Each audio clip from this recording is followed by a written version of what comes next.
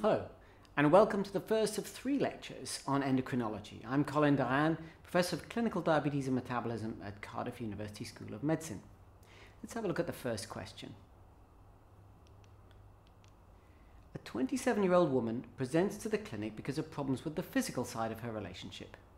She's concerned that her breasts leak milk after only minimal stimulation from her boyfriend, and that intercourse is difficult as she has significant problems with vaginal dryness. She also reports that she's not had a period for the past 4 months. The only other history of note is that she was given metoclopramide by a locum doctor for a recent episode of gastroenteritis. On examination, her blood pressure is 142/82, pulse is 82, and cardiovascular, respiratory and abdominal examination is unremarkable. You can produce milk on minimal breast stimulation. She has some peripheral field visual loss. Here are the investigations. I'll give you a moment just to have a little look at those.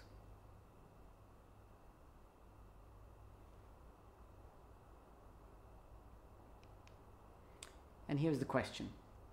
Which one of the following is the most likely diagnosis? And I'll give you a moment to look at the 5 options there.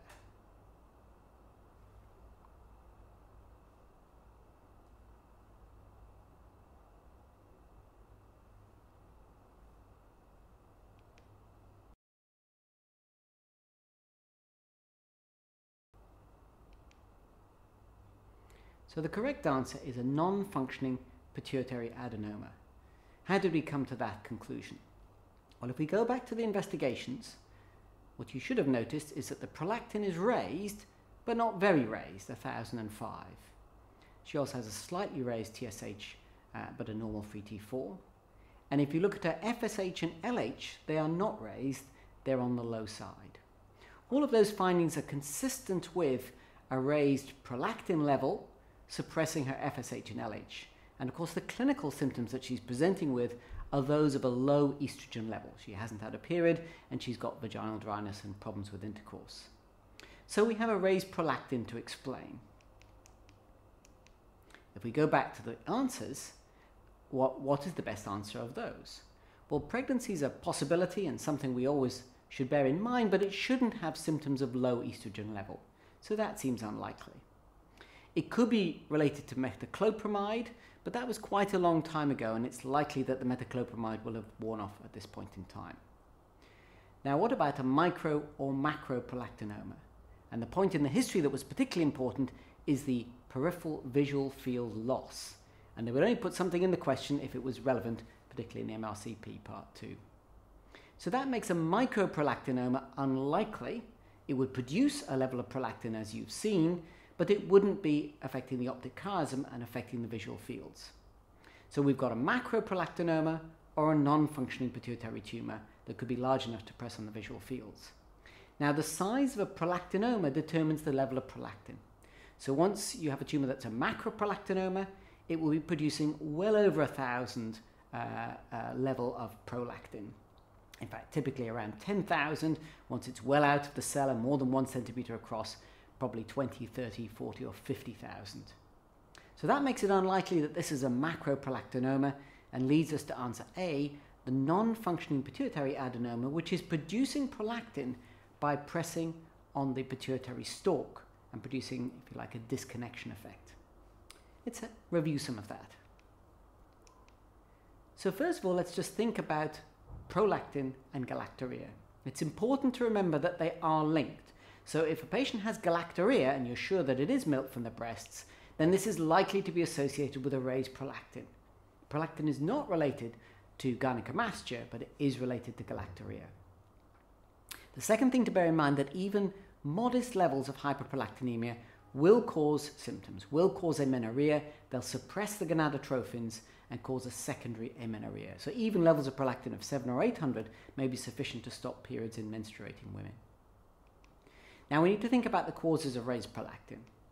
So of course drugs are important, and you'll remember that dopamine inhibits prolactin release from the pituitary. The dopamine is coming from the hypothalamus. So anything that blocks dopamine and its action on the pituitary will cause a raised prolactin. And that's typically the antiemetics, such as the metoclopramide, or the antipsychotics, but not actually antidepressants. Marked hypothyroidism can also cause a raised prolactin because of the action of TRH. So you might have thought that would be the case in this lady where there was a raised TSH, but you have to be quite profoundly hypothyroid to drive enough TRH to stimulate prolactin from the pituitary, and that's what makes this unlikely in this case. So we have prolactinoma, and we discussed that a microprolactinoma is small, produces a low level of prolactin, and a macroprolactinoma will produce a very high level of prolactin. The important point here is pituitary stalk compression, that anything compressing the pituitary stalk, typically a non-functioning pituitary adenoma that is threatening her vision, can cause a slightly raised level of prolactin, but enough to produce symptoms. A catch is macroprolactin, and this is where you see raised levels of prolactin, but the patient is asymptomatic. It's a asymptomatic finding. And this is due to antibodies to prolactin that affect the assay, but in fact the prolactin is not biologically active. So we usually say that if you confirm a raised prolactin with symptoms, everybody should have an MRI scan. And the reason is you're trying to determine whether this is a macroprolactinoma that fits with the level of prolactin, or the tumor is out of proportion and suggesting a non-functioning pituitary tumor that might need surgery to protect the visual tract, the optic chiasm. A final point to bear in mind is that occasionally with very large tumors, you get a very low prolactin, and this is a so-called hook effect, where the level of prolactin overwhelms the assay and you get an inappropriately low level of prolactin. If you're concerned about that, you need to ask your biochemist. Question 2. A 67-year-old man with a history of chronic cough comes to the emergency department with severe vomiting and dehydration.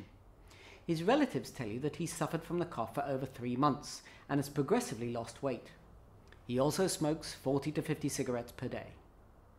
On examination, he looks unwell and has a BMI of 18 with a blood pressure of 95/70 and a pulse of 75 per minute. There are coarse crackles on auscultation of both lung fields. Now here are the investigations. I'll give you a moment just to have a look at those.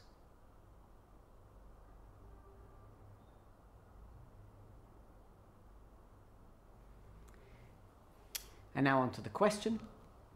Which one of the following is the most likely diagnosis? And I'll give you a moment just to have a look at the 5 answers.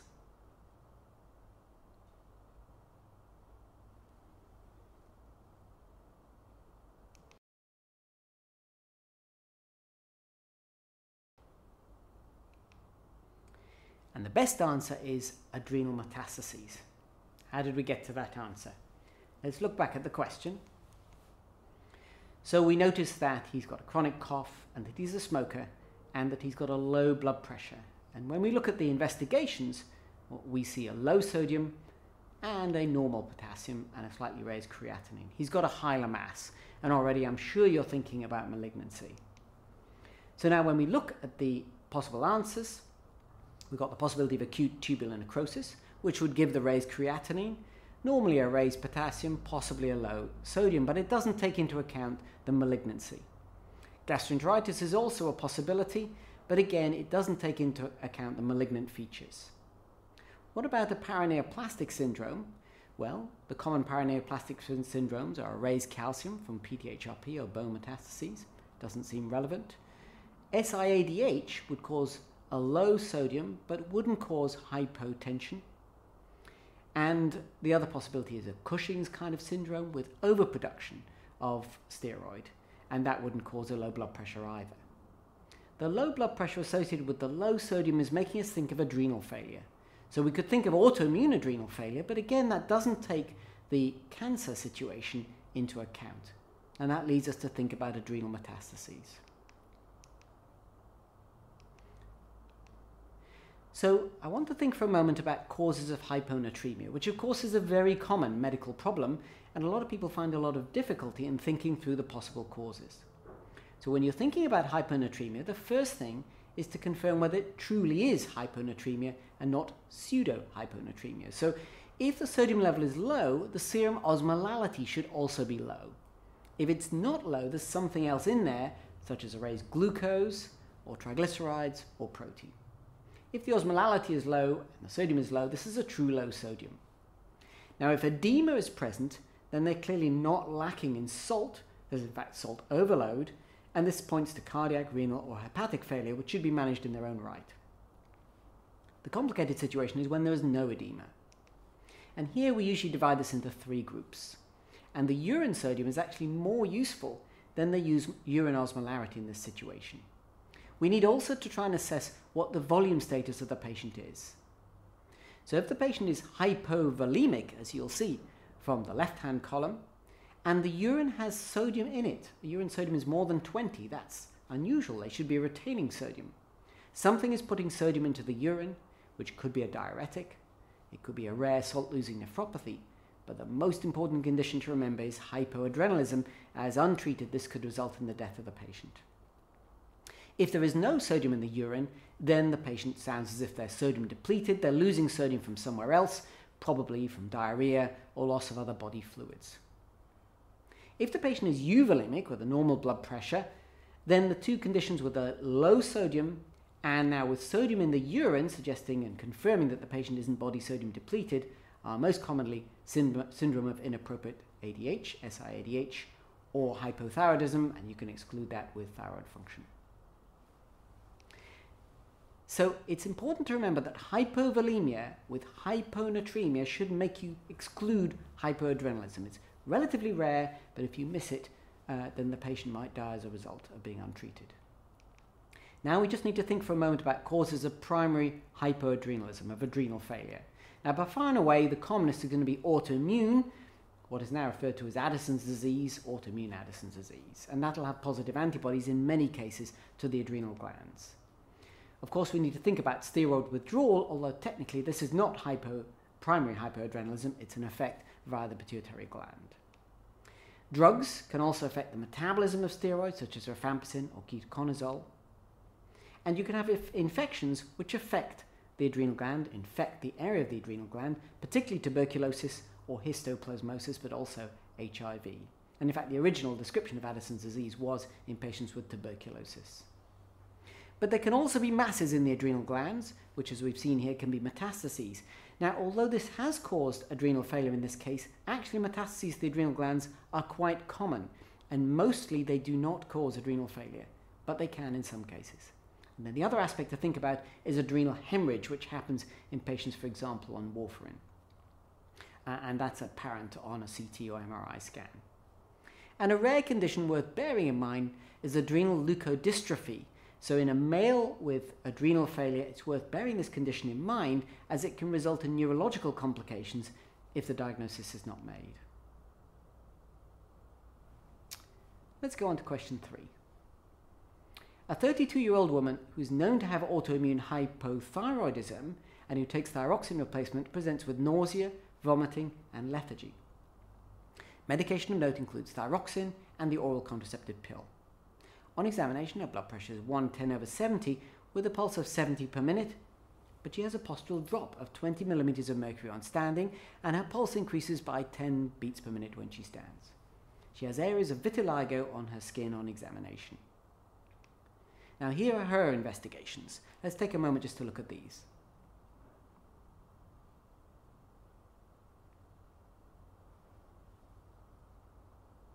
Let's go on to the question. Which of the following is the most likely diagnosis? Autoimmune polyglandular syndrome type 1, autoimmune polyglandular syndrome type 2, gastroenteritis, new onset Addison's disease, and pernicious anemia. And remember, we're looking for the best answer. I'll give you a moment just to think of the options.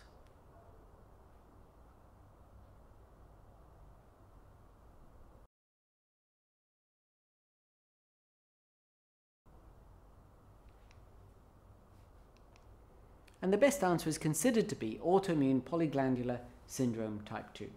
Again, let's go back to the case and see how we got to that answer. So we've got a young woman here, and she's got a lot of autoimmunity, organ-specific autoimmunity, autoimmune hypothyroidism, and she's also got vitiligo. So that's making you think of autoimmune endocrine disease. She's got a postural drop, and that makes you think of adrenal failure. She's already on thyroxine. It's not going to be related to thyroid hormone, and that doesn't usually give you a postural drop anyway. So you're already thinking about adrenal failure. When you look at the investigations, you see a low sodium, which would fit with adrenal failure, possibly some dehydration with the raised creatinine, and you were probably hoping for a raised potassium. Well, it doesn't always happen, and the potassium is towards the upper limit of normal. But if the potassium had been raised, that would have fitted as well. So when you came to the question, you might thought of new onset Addison's disease. But remember, she's already got autoimmune thyroid disease and vitiligo as well. Could it be pernicious anemia? Well, that really doesn't explain anything, although she could have pernicious anemia as well. Gastroenteritis? Well, yes, but it doesn't really explain enough of the hypotension in relation to her nausea and vomiting. So we're left with the two autoimmune polyglandular syndromes, and we need to distinguish between the two. Why do we choose type 2?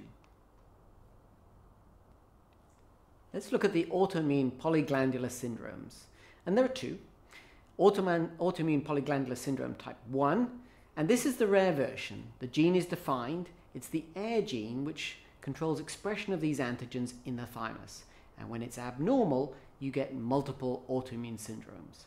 Now this is rare. It occurs in children predominantly, so in adult practice you don't tend to see this very much.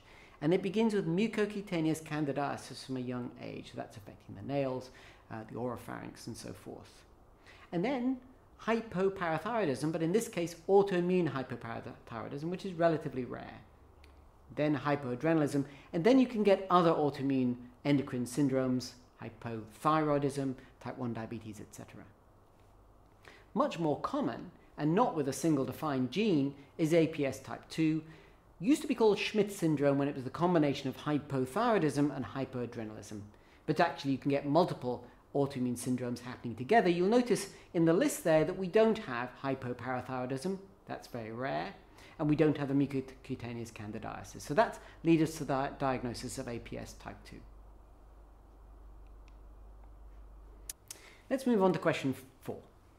A 25-year-old man attends the clinic with his partner as they're having difficulties with fertility, having tried for a baby for over 18 months with no success. Well, he does admit to decreased libido and some problems maintaining his erection. He also has had difficulties with his sense of smell for as long as he can remember. On examination, blood pressure is 120/70 with a pulse of 75 per minute. He has a small penis and sparse secondary sexual hair. Here are his investigations. I'll let you look at these for a moment.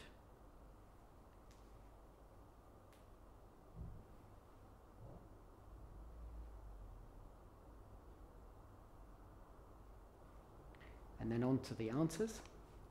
Which of the following is the most likely diagnosis? And have a look down this list of 5.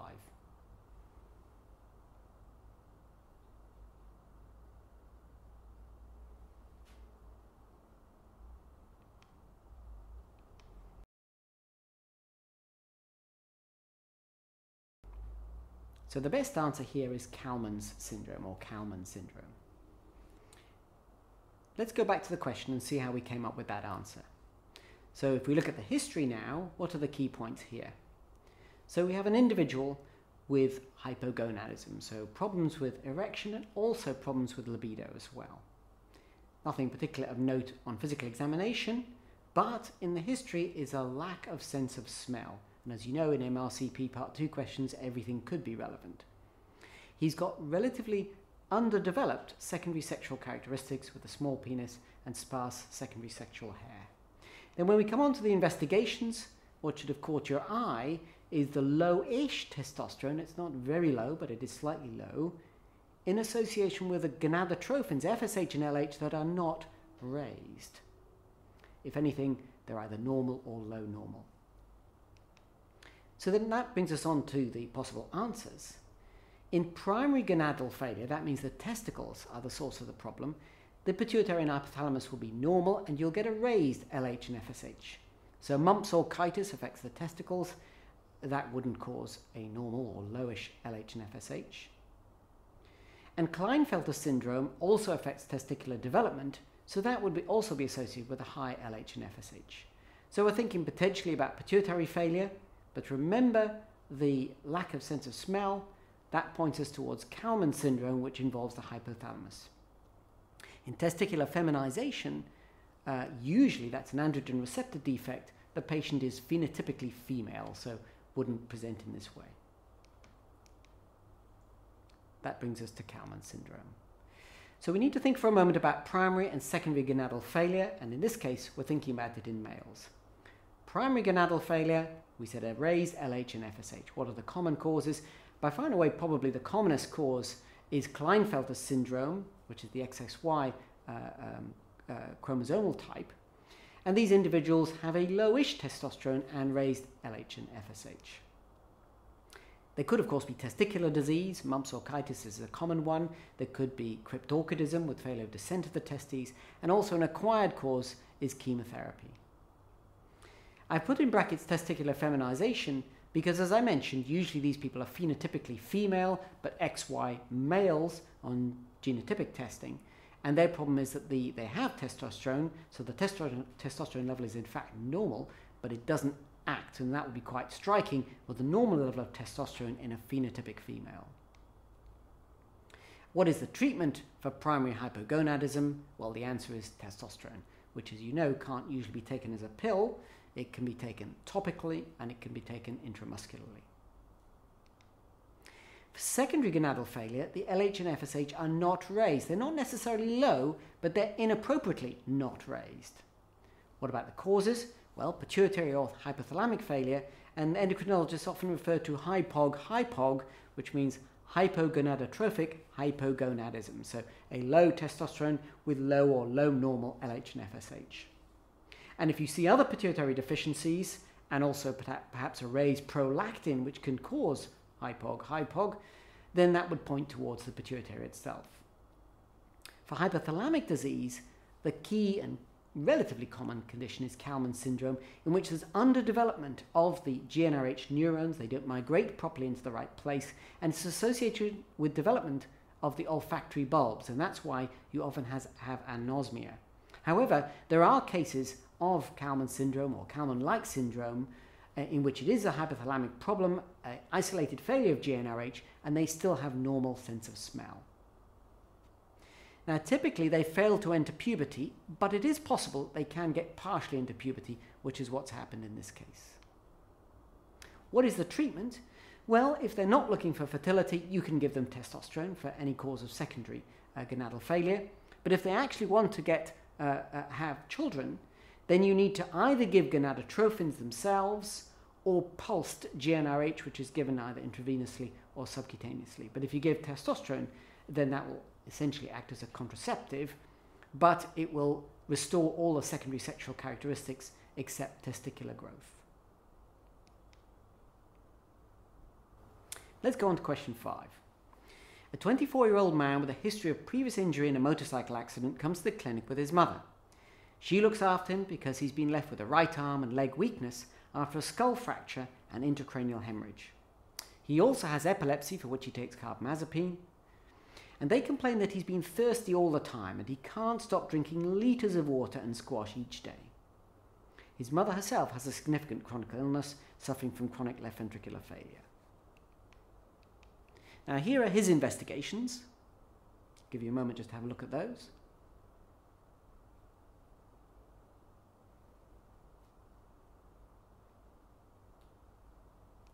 And here are the questions. Which of the following is the most likely diagnosis? Have a look at this list of 5.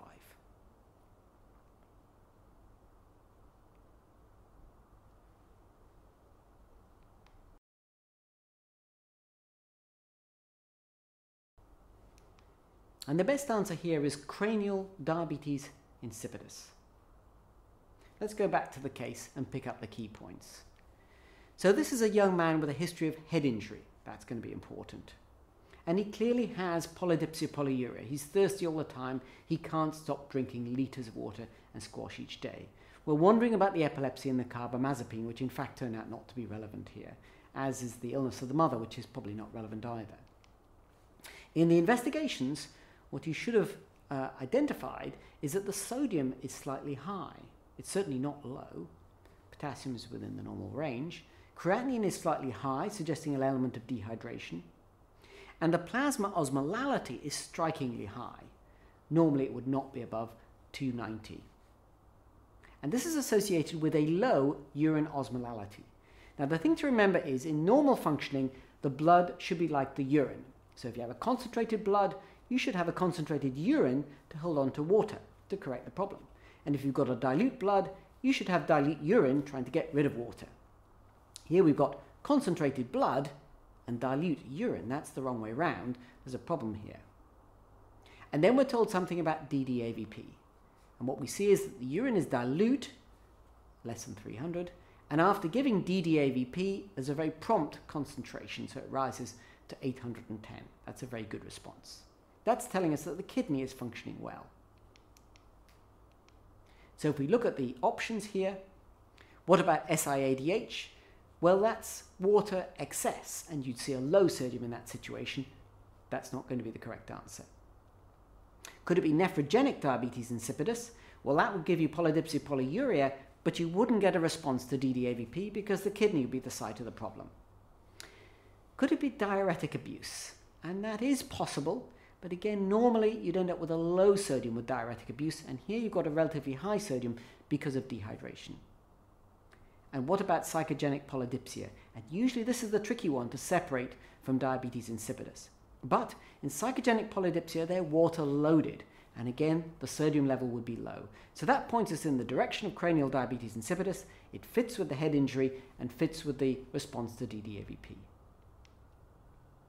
It's worth thinking for a moment about causes of polydipsia polyuria, and there are 6 main causes. Diabetes mellitus, which of course is the commonest reason, and of course will have a raised glucose. You can't have polydipsia polyuria from diabetes mellitus without glucose in the urine and a significantly raised level above 10. Diabetes insipidus, we've just talked about, that's associated with dehydration, so the sodium level would be raised. Chronic renal failure is essentially a form of nephrogenic diabetes insipidus because the kidney's not responding. That normally would have a raised creatinine. And you can get an acquired diabetes insipidus, nephrogenic that is, from a high calcium, hypercalcemia, or a low potassium, hypokalemia. And the final cause there is primary polydipsia. And again, that can be quite a difficult diagnosis to make, but the clue is a low sodium and a hypoosmolar plasma instead of a concentrated plasma. And again, there isn't a raised glucose, there isn't a raised creatinine, and there's normal calcium and potassium. What about diabetes insipidus? Just a couple of points here.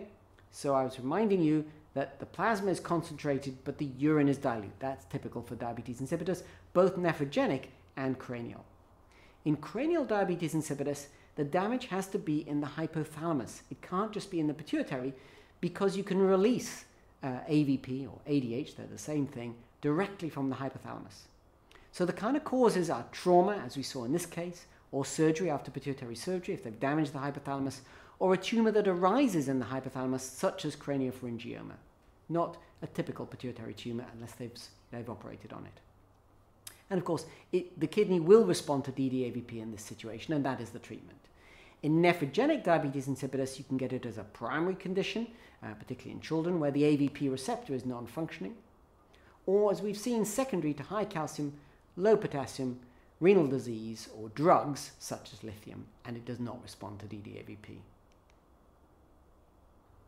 Thank you for watching this lecture. Hopefully you found it informative, and I hope you'll be able to watch the next lecture on endocrinology.